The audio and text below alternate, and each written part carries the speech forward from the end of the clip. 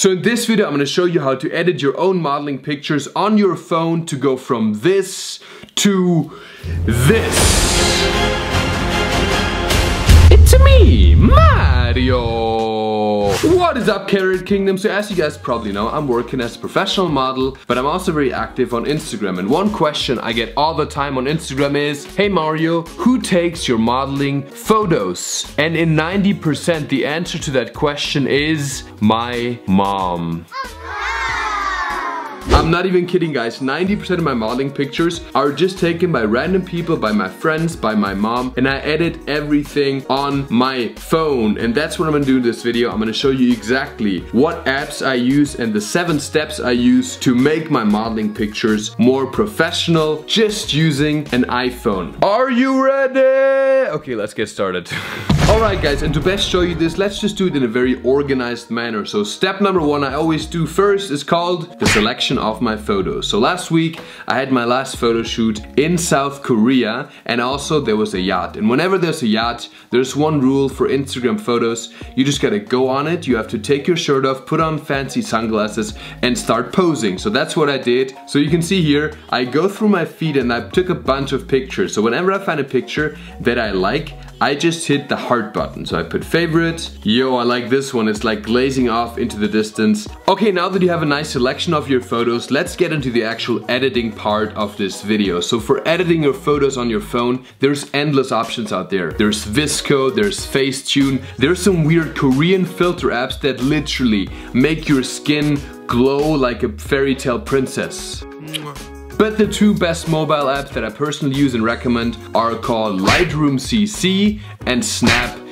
They're both entirely free. You can download them on Android or your iPhone. So the first step I always take, I always work on adjusting the light first. And what I'm gonna show you now in Lightroom can be applied to pretty much every app out there. You can do the exact same thing on Instagram, you can do the same thing on VSCO Cam, really doesn't matter. So first thing you wanna do, you look at the picture, you pick one of those, and then you go to light. And first thing I always do, I drop the shadows. So you go down with the shadows, it just brings out the blacks even more. You know, the darker things like the shadows get even darker. And then I go to highlights and I highlight the highlights to give the highlights more highlights, which means that everything that's bright and highlighty is gonna glow even more, which just gives your picture a little bit more depth. And then also one more thing I do, I go over to contrast, and here you always want to do slight adjustments. You know, if you do contrast and you go all the way to the right, it just looks very unnatural, right? I like just to give it a little bit more contrast, like +10 or +11, you know? You can see already the picture looks a little bit more cinematic and has a lot more depth. And guys, if you're new to this and you don't really know how to edit, I have 2 very good solutions for you. First of all,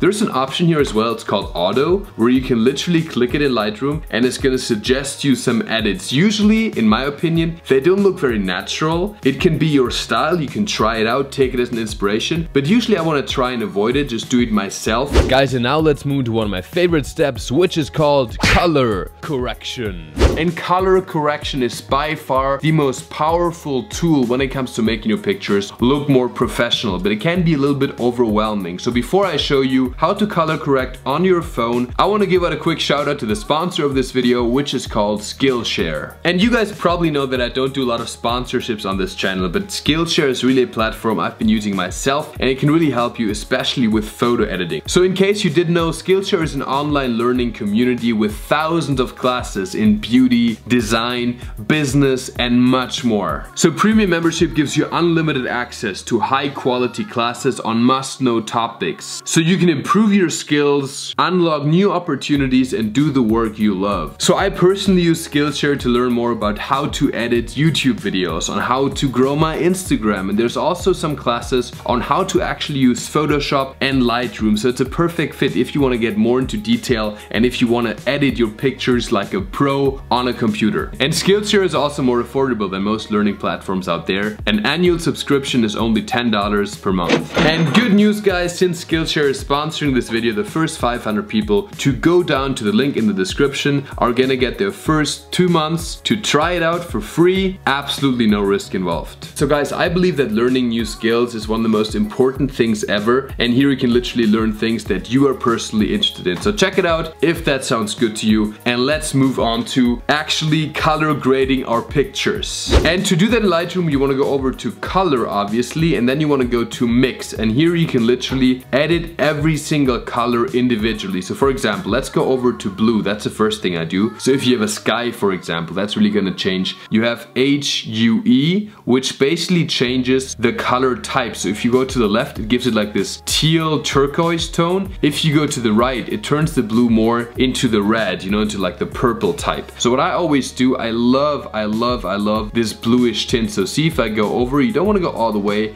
I go maybe to -46, but just play around with it. If you have a lot of sky, it really brings out the sky a lot more. And I also want to give a little bit more saturation. So see if I go all the way over, literally everything is gonna look more blue. And also for Instagram, I always like to make my pictures a bit more on the bluish side, you know, it gives like this cold look, just looks a bit more expensive. And then luminance, you can make the blues even lighter, which basically makes them white, or darker, which looks very weird in this case. So I want to go, it actually looks cool when it's a little bit lighter in this case, because it makes my shorts pop a lot more and I just look like I'm in Miami on a freaking yacht. Okay, so I'm pretty happy now with the blue. Let's see what other colors we have. We also have yellow, that are the glasses here. And for the yellow also, I want to give a little bit more saturation, just to bring out, you know, the yellow thing in the background a little more and to pop my glasses more. It also depends on your style, but I personally, especially for Instagram, like to give it a bit more saturation and vibrance, you know? Yellow is also done. Let's move over to orange. Orange, not just because it's carrot color, it's one of my favorite colors to adjust because it's your skin. So you know that most Instagram models especially, like they have this perfect, even, a little bit darker skin. So that's what I do here. I go down a little bit with the saturation and then I bring down the luminance. So see what happens? You can literally turn yourself black. But I like it when I'm a little bit more tan, just gives it like this nice natural glow. And if you make everything else pop more, your skin should still look natural. You don't want your skin to look too saturated or too orange, which in my case happens a lot because I eat like 4 carrots a day. Alright guys, I'm pretty happy with that. There's not many other colors we can adjust except for maybe red. Do you see my lips here? There's nothing else that's red in this picture, so by going up with the saturation here, it should make my lips more red. Ooh yeah. Kiss those lips, beautiful. The last thing I do when it comes to coloring, I just color the whole thing by going up with the vibrance a little bit. If you go all the way over there, you see how the colors pop just a lot more. I want to go up just a notch with the vibrance and also with the saturation. Like I said, if you go all the way up with the saturation, it's gonna look very weird and unrealistic. All the way down, just gonna make it black and white basically. So I want to go just a little bit higher, just to give it more of that saturation and to make it more colorful and popping. This looks pretty good, and before we move into fine-tuning our image, let's go over to effects and do one of my favorite things ever, which is called bringing up the clarity. I think on Instagram it's called structure. So you just go over to clarity here. I don't know how to say it, but it just like gives it more clarity. I mean, it's hard to say. This other one is very dreamy, and also if you have something that involves abs, going up with the clarity is just gonna make your abs pop a lot more. So it's like the ab popper. You can also call it like that if you want to. And then also a little bit of a vignette, which basically means it makes the outer edges darker. So the focus is more on your face. Just a little bit, so it's barely recognizable, but psychologically you just focus more on my actual face when the outside is darker. And seriously, the options on Lightroom for editing are literally endless. So the last thing I do is I go over to detail and give it a little bit more of this sharpening effect. Check it one more time, maybe adjust now the light a little bit more, give a little bit more exposure, and then I'm pretty happy with it, and I just go up here and save it to camera roll. Alright guys, now we have an image that looks pretty good. Check it out. This is the before, this is the after. So we've color corrected the photo. And now what I want to do before I go into Snapseed to do all the fine tuning, I want to show you one quick thing. You can copy the settings right here, press OK, and then go back to your other photos. And instead of manually doing the same thing again, I can just go up here, go to paste settings, and boom, do you see how they automatically edited the pictures? My lips are red, everything looks more teal and more professional. Alright guys, now at this point, since you saved the pictures to your camera roll, let's open up the second app called Snapseed. Just go to open on device. Now you're looking at the picture here, and Snapseed gives you so many very intuitive options to make your shots more professional. One of them is called portrait. So you click portrait. What it does, it literally recognizes where the face is in the picture. And you see here, there's smooth 1, there's different options. Basically what they do, they put more focus on your face. Do you see how my face is a little bit more glowing? It's because the face spotlight. You can also adjust it, go down here to adjustments. Then there's also something called skin skin smoothing, which literally, if you have bad skin or you have some pimples or something, you know. And then eye clarity makes the white of your eyes more clear. In this case, I'm wearing sunglasses, it doesn't make a huge difference, but it's a slight adjustment that really helps to make your skin look more smooth. Then let's move on to the next tool I can recommend, which is called grainy film. And you know, when you take film pictures, they look like so retro and vintage. If you want to go for that look, you can really choose between a lot of different filters. So let's find one that kind of fits this image, and I really believe the L04 or L03 really give it like this nice vintage look. Let's go for L04, and it's still a bit too strong for me, so you can go down here to style strength and just tone it down a little. I just want to give it a little bit of this film effect. And then also you can go to grain, and what grain does, you see, if you go all the way up with grain, it just looks like a film picture, you know. That's obviously way too much, so I don't want to overdo it. I just want to go down a little bit. Fabulous. So we have the basic tone for our image, we have the filter. So now let's go to tools and select the brush tool. This is literally the ultimate fine-tuning tool. So one option you have here is called dodge and burn, which basically just highlights certain areas of your image. So what I always do, if my face is a little bit dark,